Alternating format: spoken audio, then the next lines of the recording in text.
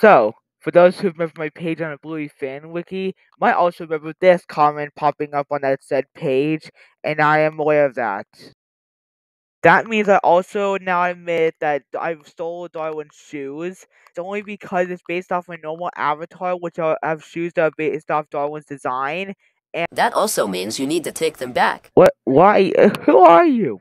Oh, you're Darwin Watterson from The Amazing World of Gumball. Yeah, nice show. Yeah, and the amazing world of Gumball and my show would have gone longer for a 7th season, but I can't do them without my shoes. Oh, what? Oh, yeah, right. I was just talking about them. If you talked about them before, then how about you take back my shoes if you like my show so much? No, I'm not gonna take them back because they look good on me, by the way. Too bad. No, no, no, no, no, no. Don't ask. You saw what happened. Go to the project or whatever.